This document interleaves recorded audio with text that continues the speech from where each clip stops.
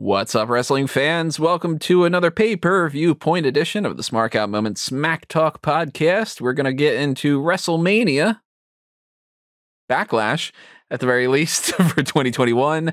The pay-per-view is coming up this Sunday, so we're going to do our usual shtick here. We're going to give you the breakdown of the card as far as Tuesday afternoon, around like 4 o'clock in the afternoon. We were recording this the day in advance. It's going to come up on Wednesday. But we're doing that because of us, scheduling stuff like that. Because Rob's going to get his COVID shot, and that is way more important than us just being like, "Yeah, let's do the thing instead." Get your shots, everybody. Stay safe. And yeah, I am Tony Mango. Rob is here, as I just mentioned. Robert DeFelice. I am here, and I am going to get my COVID shot. But for this podcast, I want to be referred to as WrestleMania Robert DeFelice. Because we're just adding WrestleMania to everything now. And also on the podcast here, you know him, you love him, Cowboy WrestleMania Callum Wiggins. Bang, bang. Oh, it's Mick Foley. What we're doing... I would have made like some sort of screeching noise then. And you would have been really happy to be right here on Smark Out Moment. Yeah, and that's never happened. He teases because he loves. And we love you too. And we are so thankful that you're listening to this podcast. And we want to know what you have to say about everything that we're going on here with WrestleMania Backlash. I'm just calling it Backlash. Screw it. And what the best thing that you can do to tell us what you think about Backlash is to drop a comment below. Or whether you're following us on Facebook and Twitter and stuff, tweet at us, post something on Facebook, post something on the page on smarkoutmoment.com. Get your opinions out there and tell us your predictions and everything. And while you're over on the YouTube video, at the very least, hit the like button. Especially because if you like it, that's a good way to let me know that you like it. But it also helps with the YouTube algorithm. That is just bonkers, and you never understand how it works. There is the share button if you want to pass this along to somebody who you think might be interested in the podcast. There is the applause button if you want to give us a little tip jar, buy us a cup of coffee or something like that, essentially. Or in my case, because I don't drink coffee, a cup of hot chocolate. It's so much tastier, especially if it's got a marshmallow in it. And there is the join button, which you can join the membership side of things. And that's the same exact thing as the Patreon. It's just a different sort of thing. Maybe you don't trust Patreon. Maybe you don't trust YouTube and you want to go to the Patreon thing, whatever it might be. But even $1 goes a long way in helping out the website. And I'm pretty sure that we give you guys at least $1 worth of entertainment in a month. So help us out in that way if you're able to. And, if you want to toss some more spare change our way, there are the different tiers that are there as far as the Pick Your Poison tier, where you can request something in particular for us to do, kind of like how Marco has the request that we already did for Fanboys Anonymous of the Scooby-Doo and the Alien Invaders fan tracks. Check that out on Fanboys if you're interested in that. That was really fun. And you can do the same thing on Smark Out Moment. Obviously, you could do the same thing on Fanboys Anonymous, because I just mentioned that. That's kind of the whole point of that. And if you go to fanboysanonymous.com, they're the exact same setup of everything. A Facebook, a Twitter, the YouTube stuff. Hit the like button, hit the subscribe button. Check out the Patreon. Check out the merchandise shops on TeePublic and Redbubble as well for Fanboys and Smark Out Moment and A Mango Tees. And then, whatever you're doing, help us out is not only greatly, greatly appreciated, but it actually helps out quite a bit legitimately on the morale side of things and on just keeping the lights on and making sure that we do more and better stuff over time. So if you want more from us, that's the best way to make sure that it happens. So WrestleMania Backlash is coming up this Sunday. And so far, we have 6 matches confirmed on the card. I'm assuming we're probably not going to get any more until Friday. But right now, at the very least, before we get into the specifics about it, we know that we're getting a triple threat match for the WWE Championship between Braun Strowman, Drew McIntyre, and the champion Bobby Lashley. A triple threat match for the Raw Women's Championship between Asuka, Charlotte Flair, and the champion Rhea Ripley. Cesaro is going to get a shot at the Universal Championship against Roman Reigns. Bianca Belair is going to defend the SmackDown Women's Championship against Bayley. We got the SmackDown tag titles on the line because the Dirty Dawgs, Dolph Ziggler and Robert Roode, are going up against the Mysterios. And Damian Priest and The Miz will clash in a Lumberjack match. So first things first, how you guys feeling about the card? Yeah. It's the name says it all, really. It's like a Backlash card. It's here's all the things that we can repeat from WrestleMania. Here's how we can make it different. And here's Cesaro getting a shot at the title because Edge and Daniel Bryan are not available. I'll admit, I like it more than I thought I would. I figured that this was going to be legitimately copy and paste exactly what WrestleMania was, but half the matches, where they would just do Lashley, McIntyre, Ripley, Asuka, Bianca, Bianca Banks, Tamina and Natalia against Nia and Shayna, so on and so forth. And they tweaked a couple of things. It's still not the most amazing card in the world. And that's weird to say because it's like, if you look at the people involved, there's not a bad performer in the mix. Like the lowest of the bunch would be Dominik. And it's like, oh, he's a kid. He's learning. And he's in a tag team match. So it's kind of like, you know, the potential is here.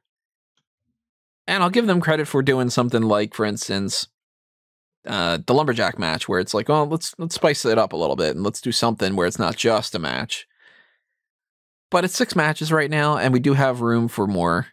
And I'm assuming we get 2 more matches, probably 1 on the kickoff and 1 on the main card, maybe even 3 more matches, depending on how long these go. So question number 1, well, multiple questions ahead of time. Question number, whatever the hell question we're on at this point. What matches do you think we're going to get added? I believe we're going to get some form of Intercontinental Championship match. I'm assuming a Fatal 4-Way. Yes. Yeah, that's what I was. That's actually what I had in my mind as well. I think it's going to be Big E, Kevin Owens, Apollo Crews, and King Corbin. Oh, that's not what I was thinking. Oh, you thought Sammy? You think Yeah, Sammy? I thought Sammy. Yeah, Sammy. Yeah, Sammy makes more sense. It's just that King Corbin won that 10-man tag. That's just to keep him hot. I think it's Sammy. My theory with King Corbin is he, you know, well, I'll save it. I think we're getting that Fatal 4-Way then. No, I don't think he's winning Money in the Bank. I think he's doing something else here. But I think we're getting that Fatal 4-Way. And we know that the SmackDown setup is going to have the women's tag team title match. So that match shouldn't go on the card. But it hasn't stopped them in the past, you know.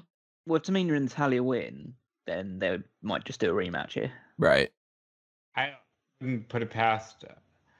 You know, I was going to say maybe something with the Raw tag titles, but I guess Raw finished and they didn't really do anything with it.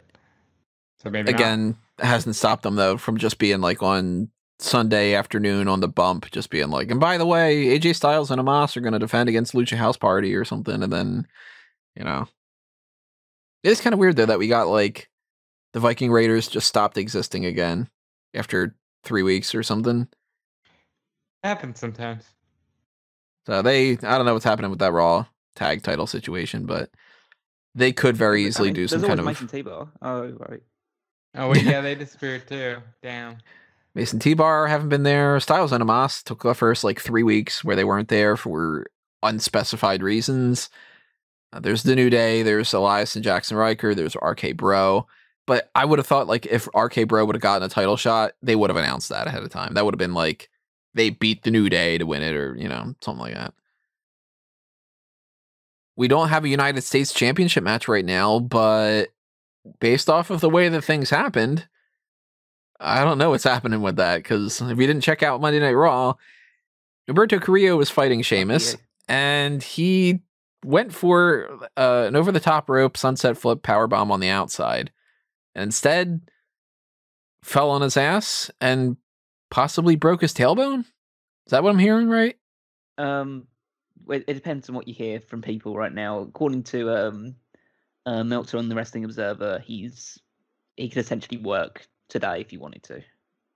So he just got banged up a little bit, and yeah, it was a weird situation where obviously he landed badly and Sheamus landed right on top of his legs. Bro, yeah, Sheamus landing on him was the scary part to me. Yeah, and so there was worries that he'd not necessarily broken, but he'd injured one of his legs or injured his back. But at least according to what Meltzer said on the Observer radio, he's all clear. It was just like a scary incident, like a stinger or something like that, maybe. My first reaction was I thought that Sheamus landed right on his crotch, and that it was just like, ooh, because I mean, anybody who's gotten that in the past. You run into a situation. Thing, let alone a giant person.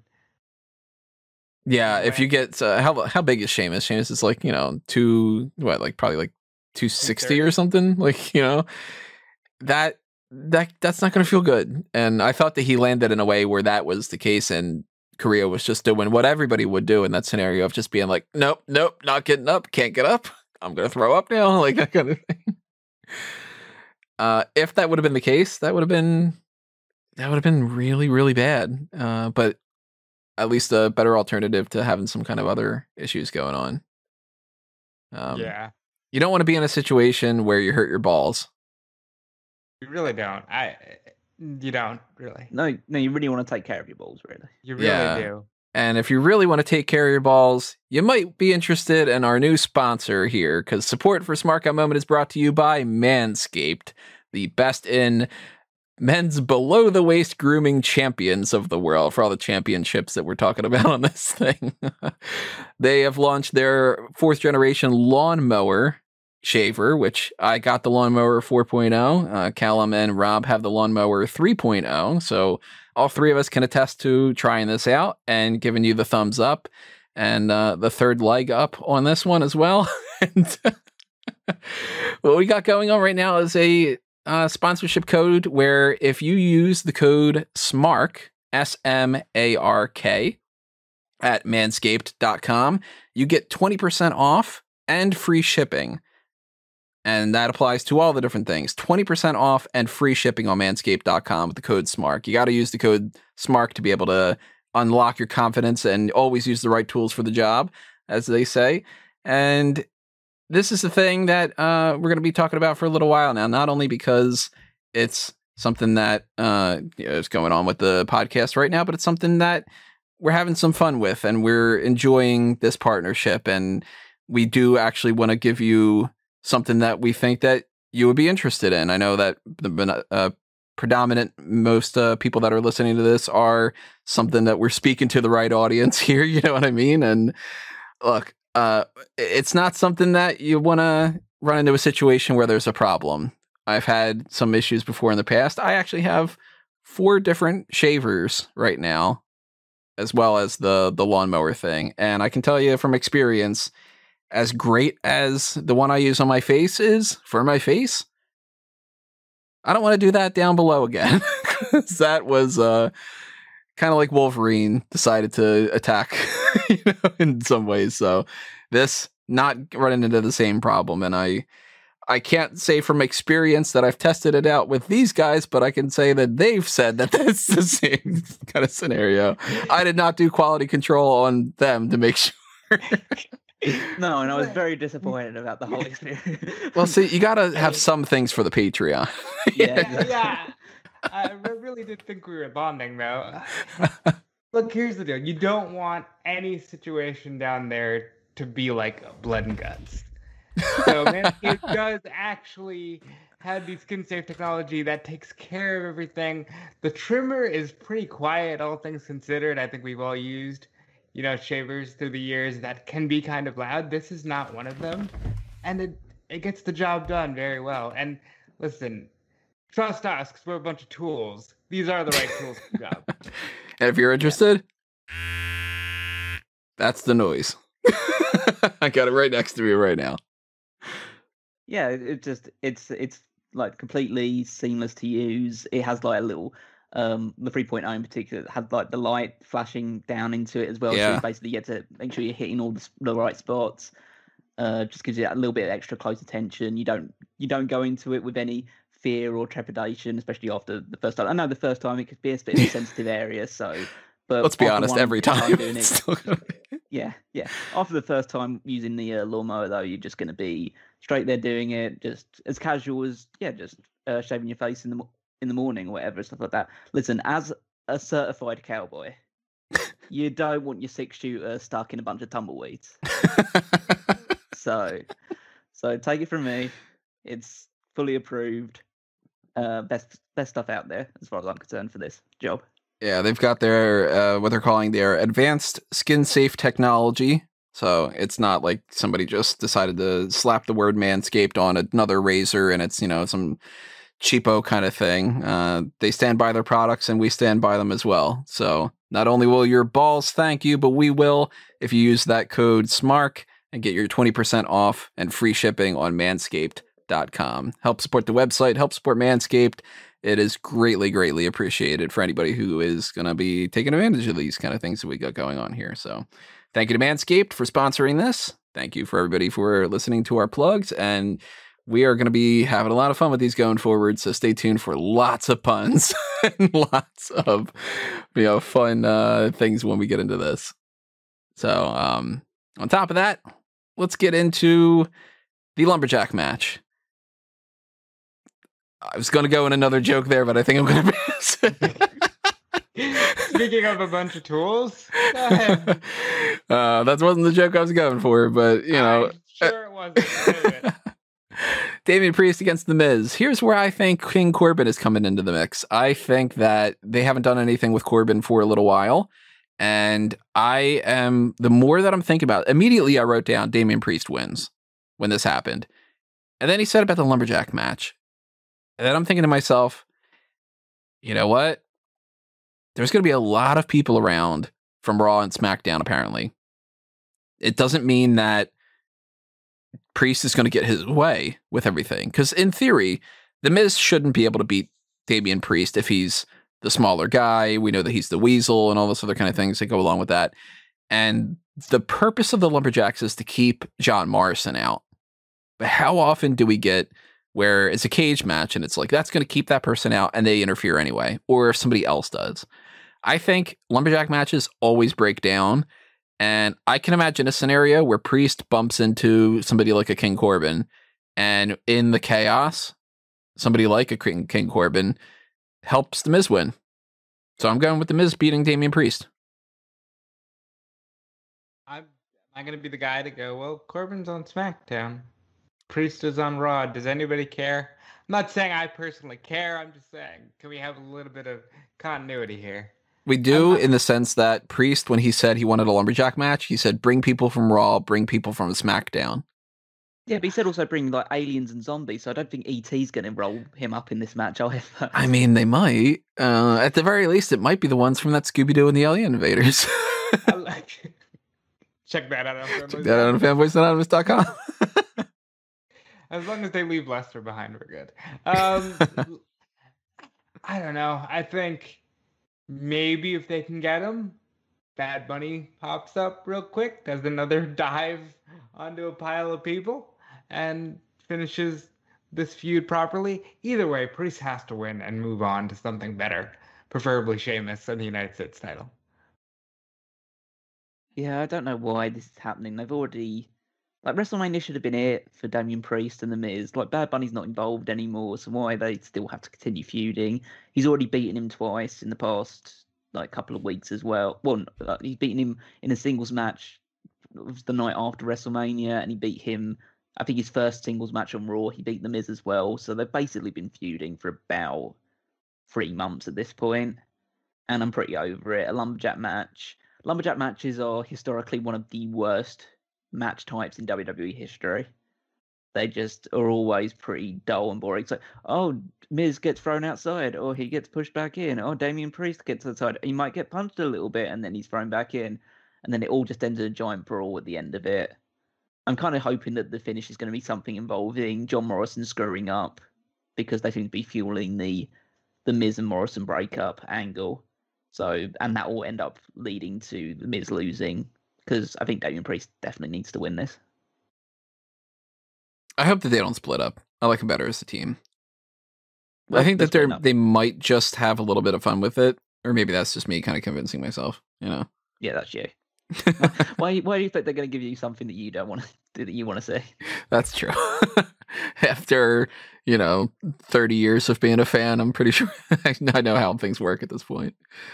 Except for back in the day. Back in the day, I used to just have a lot of fun. I used to be like, oh, I like Brett and Shawn and Taker and Stone Cold and whatever. Yay, they won. Brett! No, I wasn't that kid, by the way. Although I do have a friend of mine that has a pair of the Bret Hart sunglasses. And he took the signature off of them. The hell were you thinking, Brett? So we got what? I'm the only one that's going with Miz here, I think, right? Yep. Go with Priest. That'll be the thing that makes or breaks for the Fantasy League. Check out the Fantasy League draft, by the way, that we posted yesterday that we recorded about 20 minutes ago. Yeah. We got the SmackDown Tag Team Championship on the line. Dirty Dawgs against Mysterios. This is one of those things where I feel like the Mysterios have to win, but it's still just like, damn it, why didn't you do it at WrestleMania? You know? And part of me thinks, despite the fact that they kind of need to win and we need to get some things going, they might not. But what makes me go, yes, they will pull the trigger, is that Jimmy Uso is back. I think the Mysterios hold these titles for basically however long they want to wait until the Usos win the titles. So I'm going with Dirty Dawgs dropping the belts here. Dominik getting his first championship in front of nobody, but hey, you know, he still won a championship, and that's pretty cool. Yeah, I'm in two minds about this one, in the fact that I think realistically, based around the fact that it'll be a nice moment, and also due to the fact that the Usos are back, and so they should get the titles pretty soon afterwards.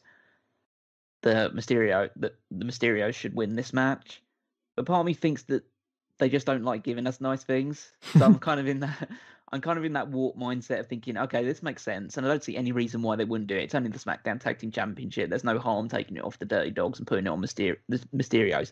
But that's exactly what they want me to think, and that's why they won't do it.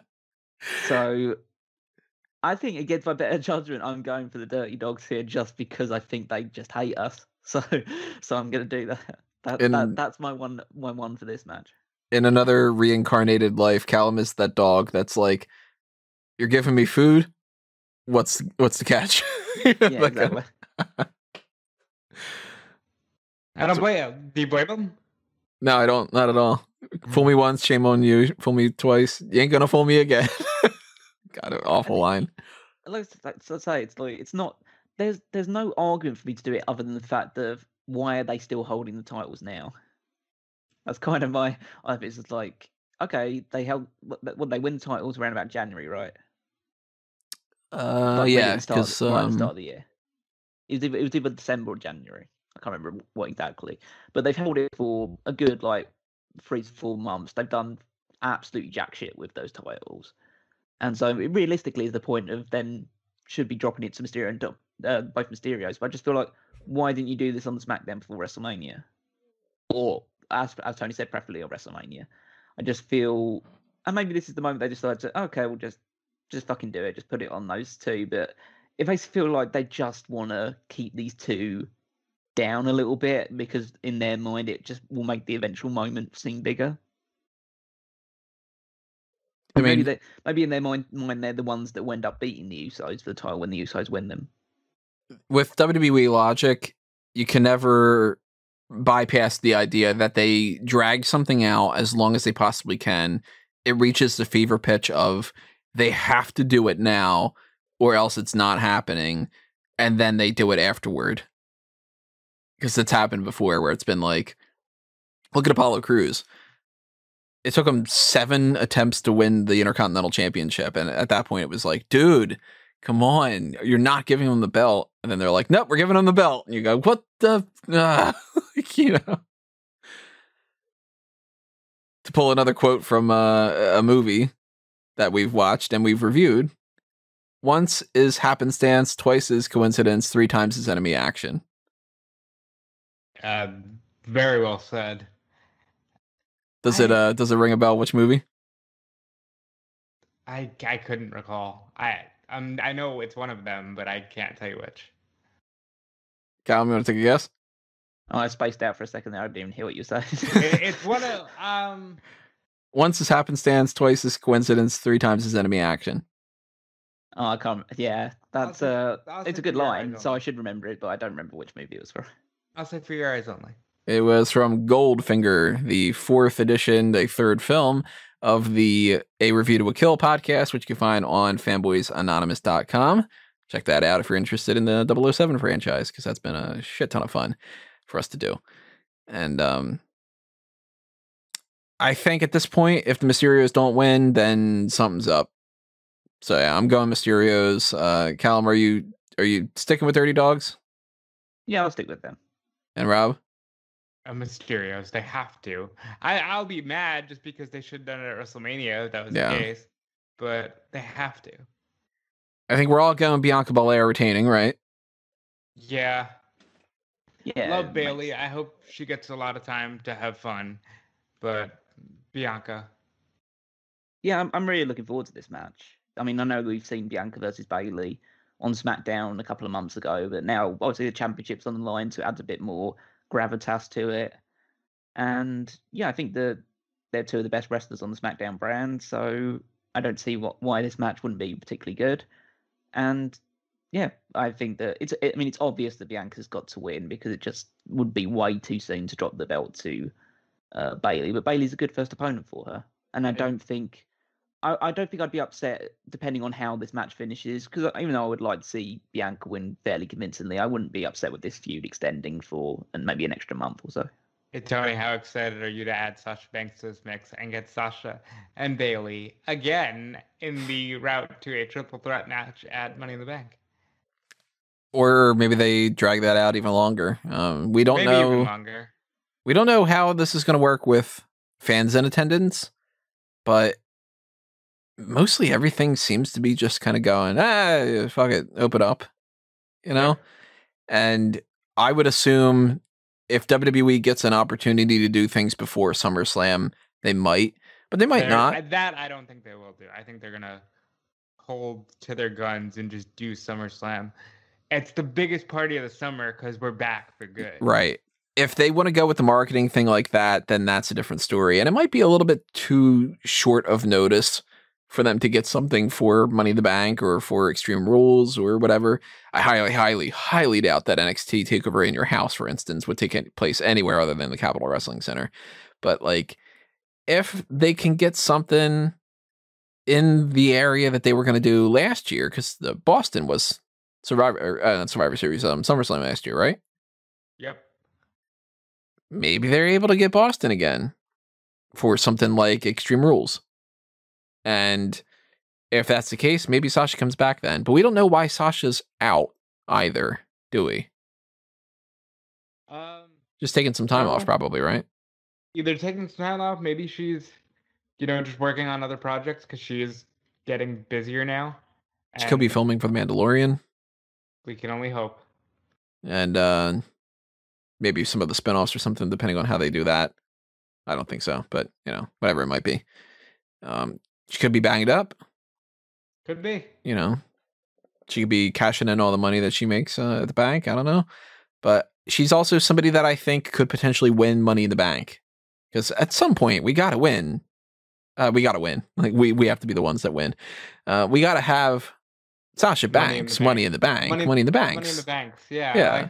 We got to have that. So maybe she comes back then. Maybe that factors into SummerSlam a little bit or something. But I could see them dragging the Bayley thing out at least a little bit longer.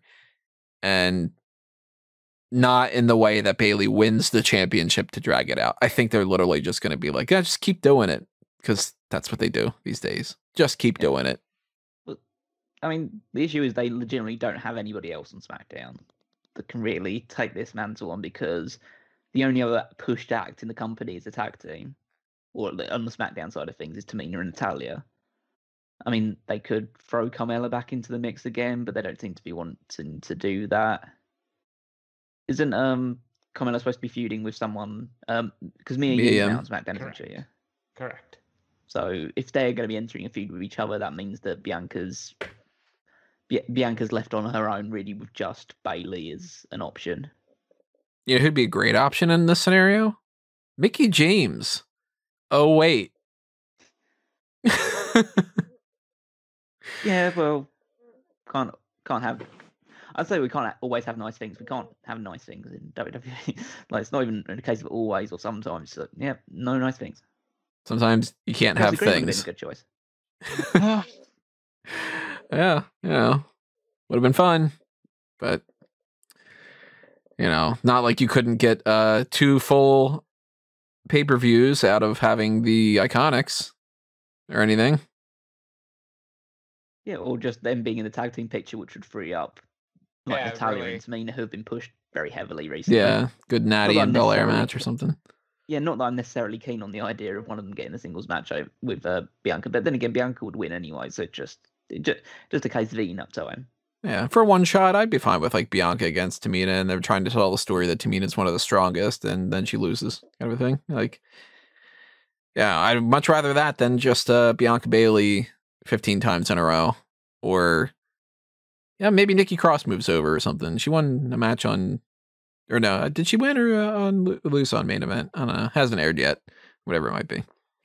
Nobody watches main event. Who cares? So I'm going Belair. So are you two guys. It's pretty self-explanatory. She's not dropping that belt, but it's not as self-explanatory when it comes to Rhea Ripley, because Charlotte Flair's in the match, and you can never count out Charlotte Flair winning, even if there's nothing that makes any sense whatsoever, which isn't necessarily the case here. She's always a potential winner, and that's got me nervous. You know what? I like it. I like that Charlotte is that person that was always like adding John Cena to a match at one point was like, well, John can just win. And that's how I feel here. We're all in agreement at the very least. There's no chance Asuka wins, right? No. Yeah. No, that's ridiculous to even suggest the idea. More than likely, whoever wins the match pins Asuka.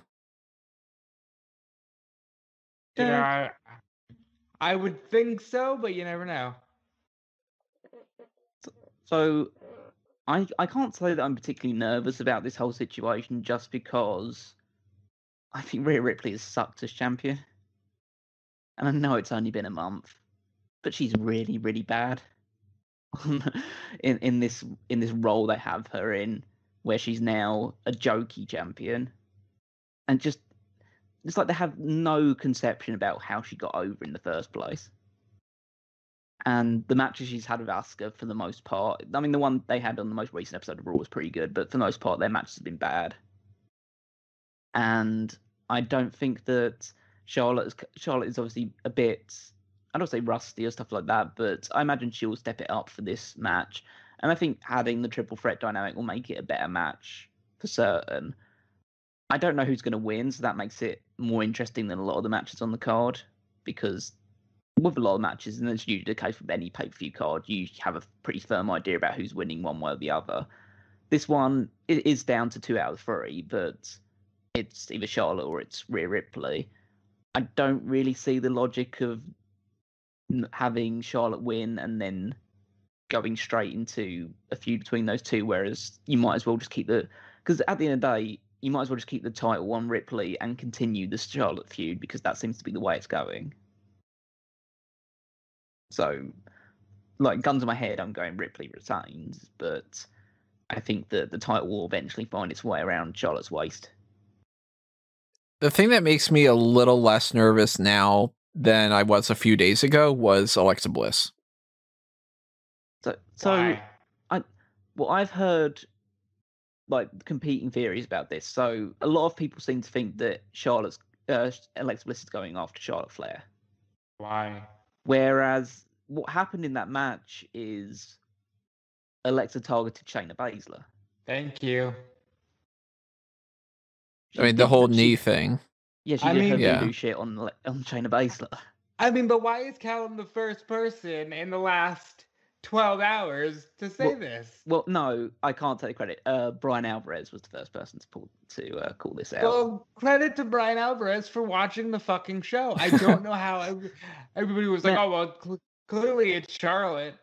Now, it doesn't necessarily mean that she's going after Shayna Baszler. It means that she screwed Charlotte Flair's team, or at least that's the idea. So it could still mean that she's going after Charlotte. At the end of the day, I don't really give a fuck, because I don't want Alexa involved in anything in this character. I want her to just be Alexa Bliss again, because this bullshit is just not flying with me at all. I am not at all a fan of, why don't we have Alexa do the Fiend thing? The Fiend thing is fun to do, and we don't have to have any kind of purpose for it, because now we've established over the past couple of years that the Fiend doesn't seem to serve a purpose other than bullshitting around for a week here and there.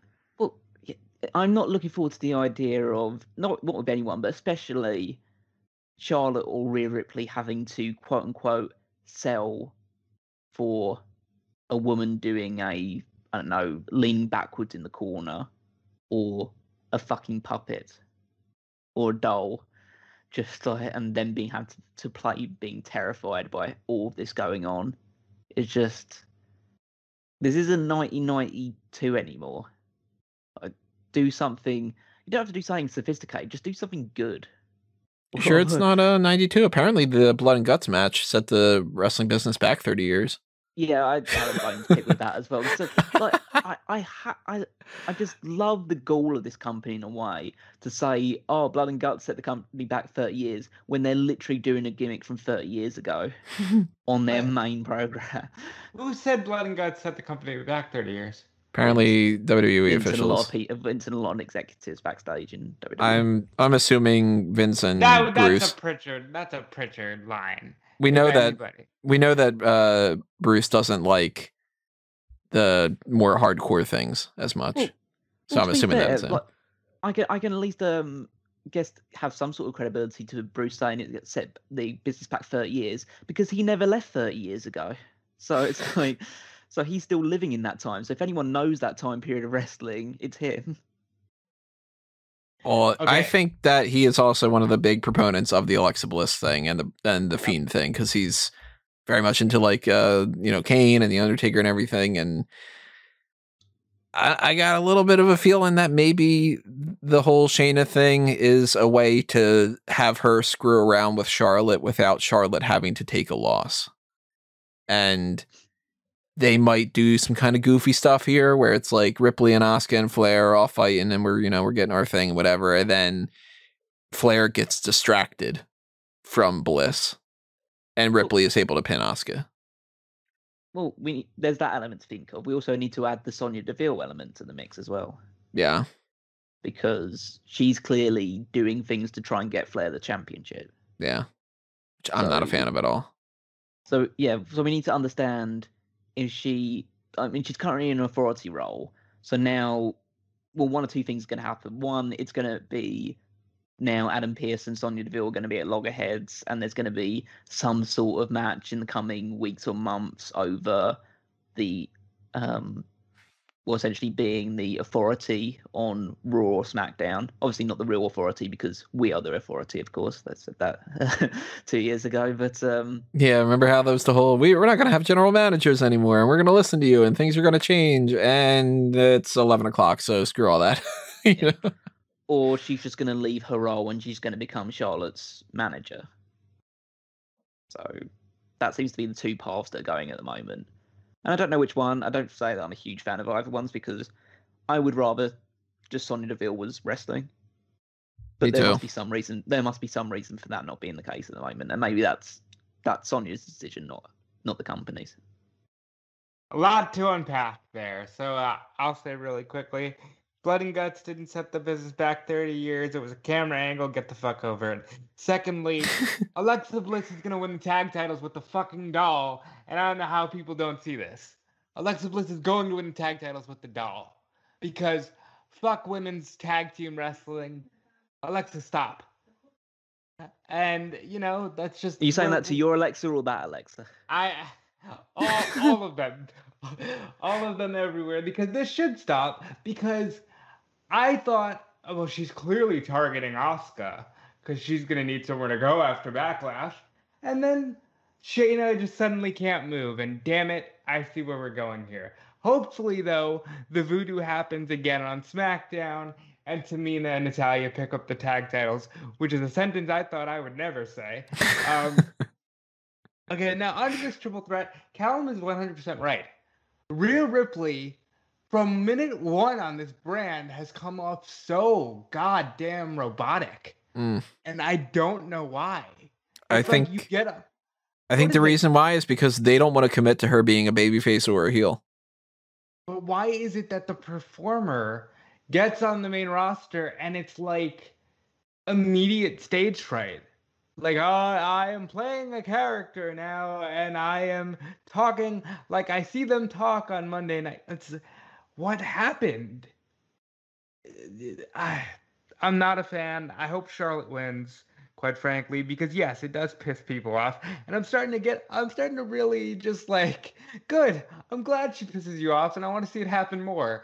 So Charlotte should win because people buy into Charlotte because Charlotte is real. The whole "I am the opportunity" thing, is it an old shtick? Sure, but it's accurate, and that's why Charlotte works. And I hope Charlotte wins. I have no interest in seeing more time dedicated to Charlotte and Sonya. So I desperately don't want Charlotte to win. I'm tired of the authority figure helping the champion out. I'm tired of... Look, Flair's great in so many ways. But I'll fully admit, I don't get captivated when she's cutting most of her promos. And the more time that she's champion and the more time that we're going to get more promos, the more time I'm going to be like, oh my God, Raw takes forever. You know, give me Lindsay Dorado against Angel Garza in a match that has literally no purpose to it whatsoever other than just wasting time, more so than a 20-minute promo where Flair says the same shit every week. See, as much as we are usually on the same page there, I do not want to see any more meaningless matches. I would much rather, as long as it's furthering storyline, give me promos, give me characters with something behind them. Because, man, this thing where we just throw matches together and, like, I can ignore half the show because yeah, they're just doing a long tag team match so I can eat and whatever. I'm tired of that. If I gotta sit and watch Raw for 3 hours, make it good. See, And I'd Charlotte rather be Flair, able to just do other stuff while that's going on than to go, okay, I sat there and I watched a 15-minute promo and she said the exact same thing she did last week. well, in fairness, now this is where we get into the thing of we have two different jobs. You can do different things, whereas my job is literally watch the show. And it's boring. Give me Charlotte, 'cause Charlotte's not. Let's give Rhea Ripley from NXT and then we'll all be happy. I'll give you that. And let's get the fucking NXT women's division here, and then we won't. Yeah. We'll be happy. let's watch NXT. That's basically what it is. Also, I want to say this. This feels like and this is not a knock on Asuka. This is not a knock on any of the performers in the match. This is a knock on the way they booked the main roster. But this feels like it's going to end up being the Wish version of the awesome triple threat match we saw last year at In Your House. And I don't know. I feel like this run with Rhea hasn't been good, and I'm kind of ready to reset it. And let's do that by taking the belt off her and giving it to Charlotte Flair. Ultimately, Again. I'm sticking Ripley, but I'm sticking with Ripley only in the sense that if they go with Charlotte again, they're killing Rhea. She's not doing some great stuff right now, but if they that quickly go, we don't want you as champion, after Flair beat her last year and they spent the whole last year not doing anything with her, and then they really half-assed at the last minute 2 weeks before Mania when, I guess you are on Raw now and you fight Asuka, it'll be like, all right, don't keep her on Raw then. Send Rhea to NXT. Just let her stay there. So I'm thinking Rhea retains. She pins Asuka. Charlotte can bitch and complain and say, I didn't lose. And Sonya can be like, well, we'll try to set you up with a title match then because you didn't lose. And, you know. You know what, though? I'll say this. If it leads to Charlotte and Sonya become the tag champions, good. Sonya's great in the ring. Sonya's great as a character. Charlotte, same thing. Put them in the tag division. Yeah, I'm gonna stick with Rhea Ripley retaining here. Again, not a huge fan of her work so far, but I don't feel like it serves any benefit to lose the championship here. And at the end of the day, Charlotte's going to eventually win it, and the feud's going to continue between her and Rhea anyway. So the only thing that's now going to be happening in this match of any real at least I'll say some element of finality is that Asuka's going to get out of the Raw title picture for a while, I imagine. Yep. But that's kind of the only thing that's really going to come out of this match, regardless of whether Rhea Ripley or Charlotte wins, because at Money in the Bank, it's going to be Rhea Ripley versus Charlotte Flair. You know what's wild? Yesterday was the year mark of Money in the Bank, which means today, as we're recording this, is the year mark of Asuka winning the title and being in the Raw title picture. It's And been Becky a full year. leaving, and Yeah, it's been a full year, and in some ways, I couldn't even tell you anything she's done on Raw, and that's a shame because they should have been better to Asuka. But as much as I want Charlotte to win, we do have some stakes on this for the fantasy league, so I'm going to play it smart and go Ripley.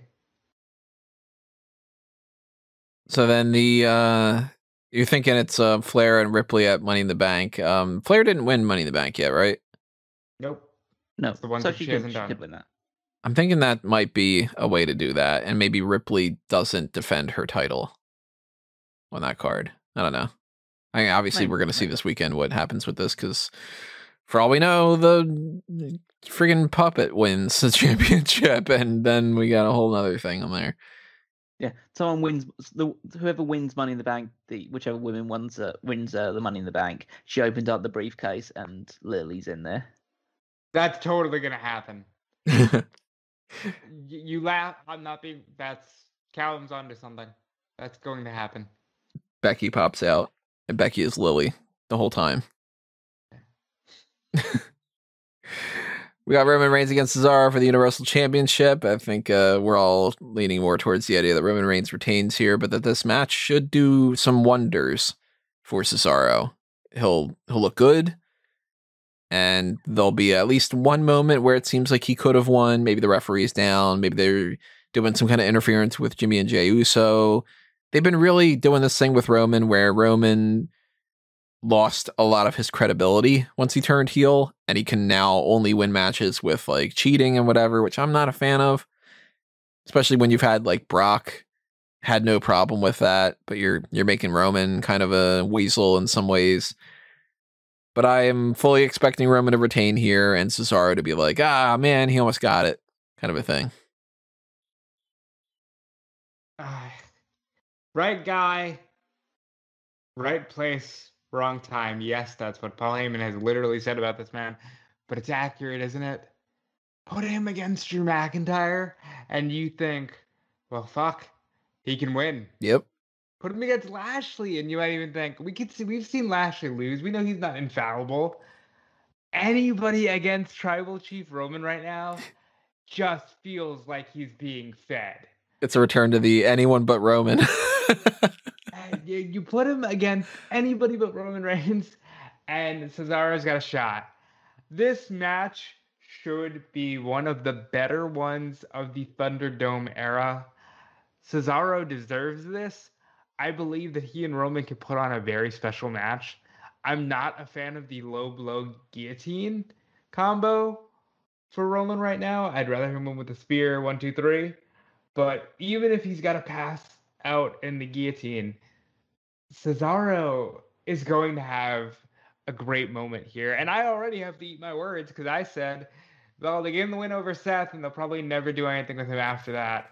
Let's see what happens. And right away, they gave him WrestleMania Backlash. And I'm excited for this more than any other match. I wish they'd play a little bit more on the Heyman-Cesaro relationship and the fact that Heyman could literally say, look, I wanted the best for him, but there are certain guys that just evolve beyond, and Cesaro is one of those guys that stays behind. I had to go back to Brock Lesnar to do greater things. And now I'm with Roman Reigns because Roman Reigns is going to do greater things. That's one promo I wish we could have gotten. But this is the match of the night by far. Yeah, I'm totally very, very excited for this match just because two of the top guys in ring at the moment. Cesaro is just unbelievably awesome, and this is his first one-on-one opportunity at a world championship. Crazy, isn't it? and I know it's crazy, but it's just that he's gonna go balls out to essentially. Hopefully he's using Manscaped then. Yeah, But, you beat me to it. I was like, But yeah, I think he's going to just be like firing on all cylinders because of this opportunity and the fact that he does get this big match. He'll probably. I'm hoping it's the main event because I think it deserves that treatment.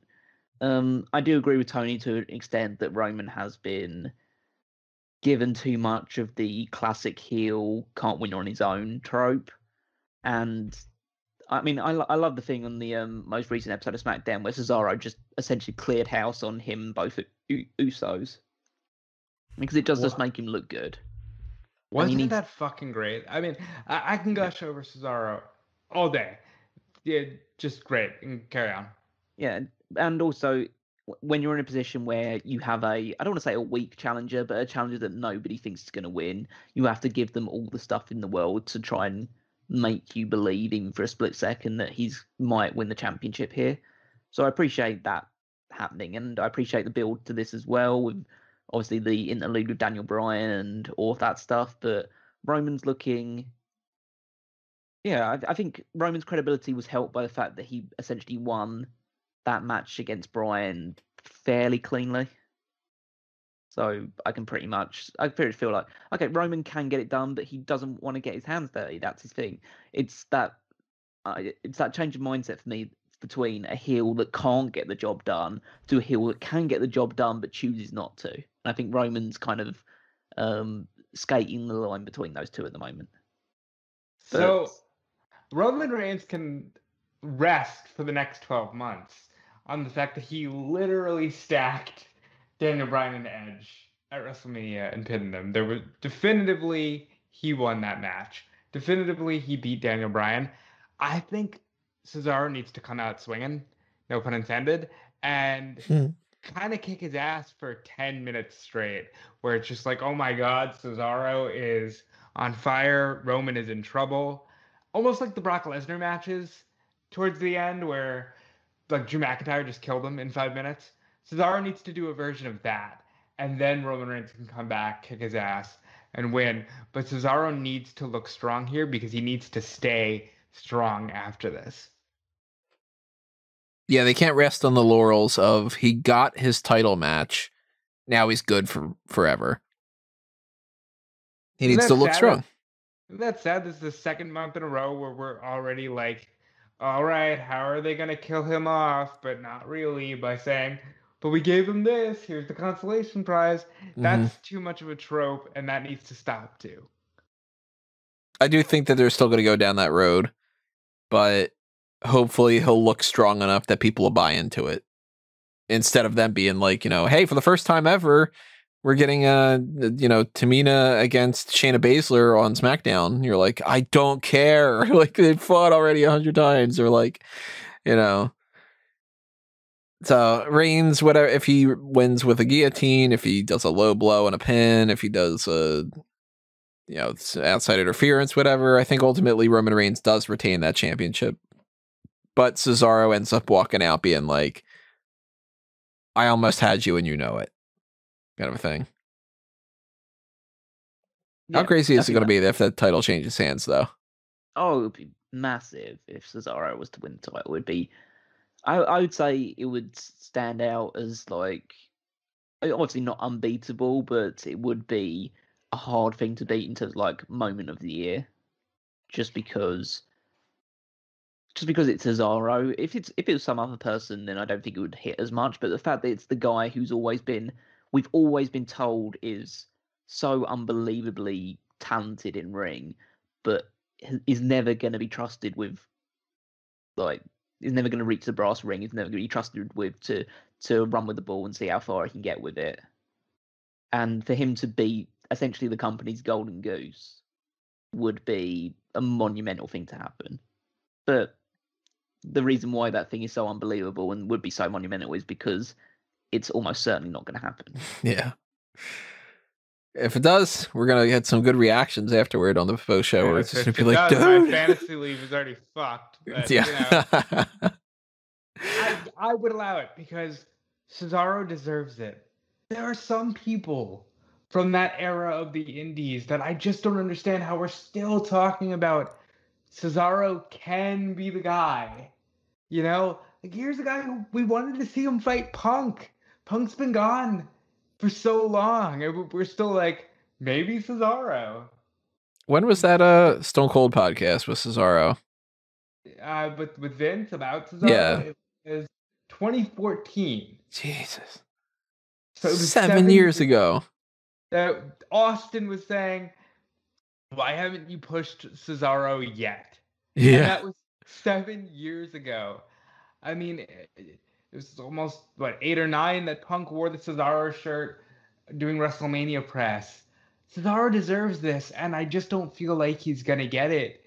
And I think we're just supposed to believe that this is okay. And not to I keep bringing up Tamina today, but Tamina's another one where it's like, is that the lesson now? Are we telling the Liv Morgans of the world and the, I don't know, Santos Escobars of the world, hey, if you just stick around, we'll eventually get to you because we'll have no other fucking choice.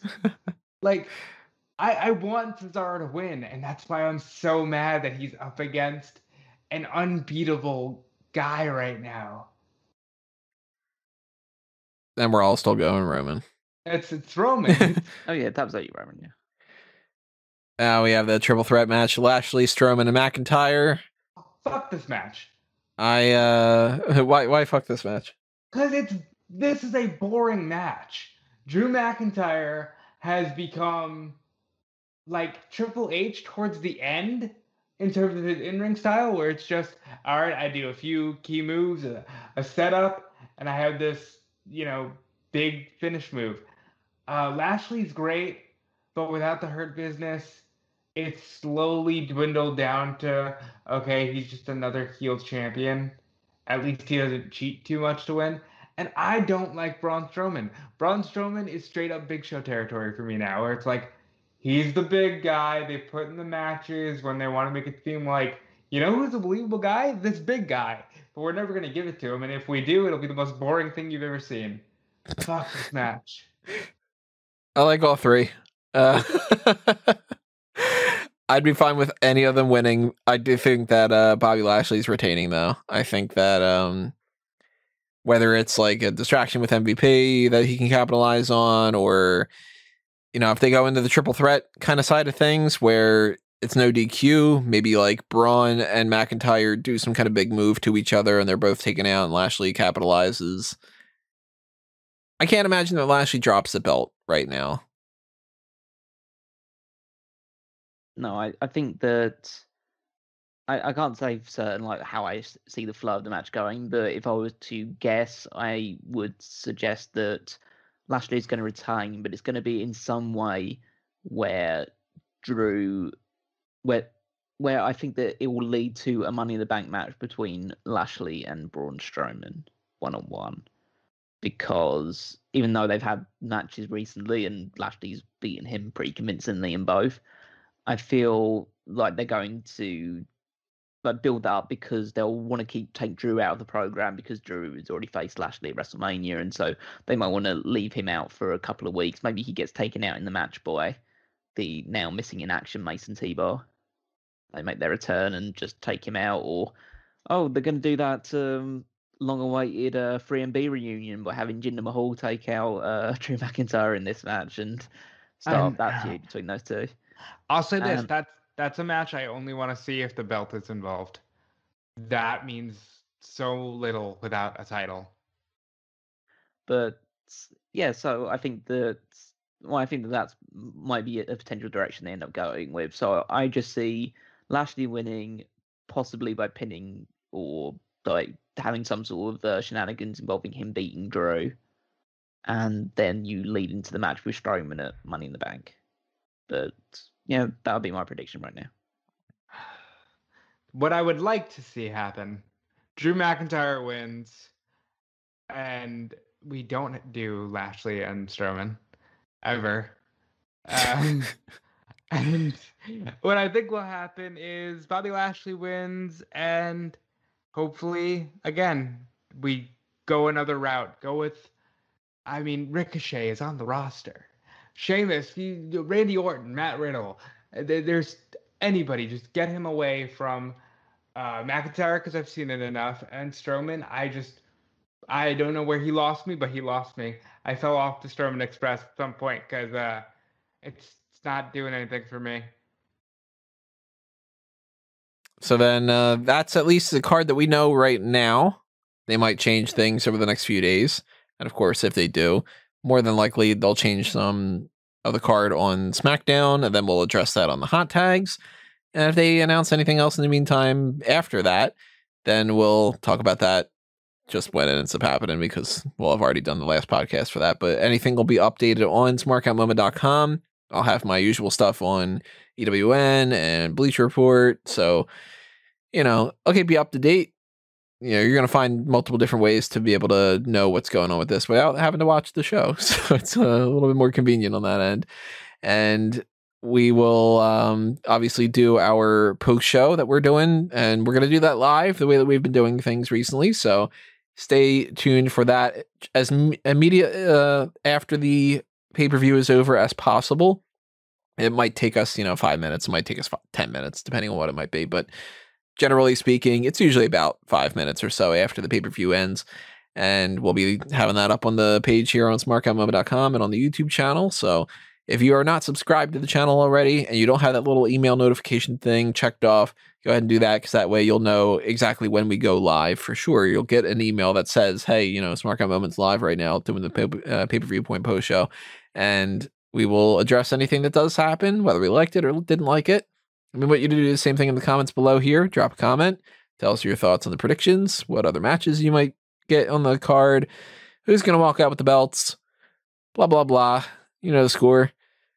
And if you're following all the other things that I've got going on Smark Out Moment and fanboysanonymous.com, you could also follow me at Tony Mango, and you could follow what these guys have going on their social media accounts and everything else that they've got. Cooking and in the broiler, and what it broils down to. That's what I should say. Here's what I've got going in the broiler: a nice juicy steak. No, I wish I did. Ooh, but that'd be good. Check out Fightful Select, because Sean Ross Sapp is cooking up a whole lot of scoops every single day. And check out Fightful.com if you want to see where I am all days throughout the week. Check out WrestleZone.com, as I always have content up there as well. And follow me on Twitter and everywhere at Dude Felice. I really want to do something related to Twitch. I'm working on getting all the graphics together for that. And my hope is that by June, we're doing something cool. And so, follow me. Tell me what you want to see on there. Tell me what, maybe we'll do some wrestling watch-alongs. Like, I'll watch really anything. So just follow me along. Hit me up. Hopefully we're doing something cool. But if you want to see other cool things that I've done in the past, check out what Callum Williams is going to tell you about. Yeah, so the cool things we've done in the past are, of course, 2001: A Wrestling Odyssey and the Paul Heyman SmackDown podcast, our two retro series over in the Smark Out Moment archives. Whether you watch us along on YouTube or you check out the podcast feeds, you'll be able to find them somewhere down there. There's hours upon hours of retro-based wrestling content where we go back to the years 2001, SmackDown from 2002 to 2003. So all of that stuff, get that in your ears, and yeah, it's just great stuff to listen to. Other than that, check out smarkoutmoment.com for all of the weekly articles, including the power rankings, my weekly contribution, and also to keep track of all the goings on in the fantasy league when that all gets up and roaring underway straight after WrestleMania Backlash. That's the first show of the new season. And yeah, follow me on Twitter at Wigmaster14. Cool. And we will see you when we see you, everybody. Make sure you drop your comments about also what you would like to see next week, because we have a blank week, at least right now. And, we're going to try to take those into consideration and try to plan out what is coming for the next main event beyond the pay-per-view stuff that we've got for this. But hot tags coming up next on Friday night, pay-per-view-point coming up after that, and then rolling along with everything else on Smark Out Moment and Fanboys Anonymous and everything. So we will see you when we see you. But for now, this has been another Smark Out Moment, and we're being counted out.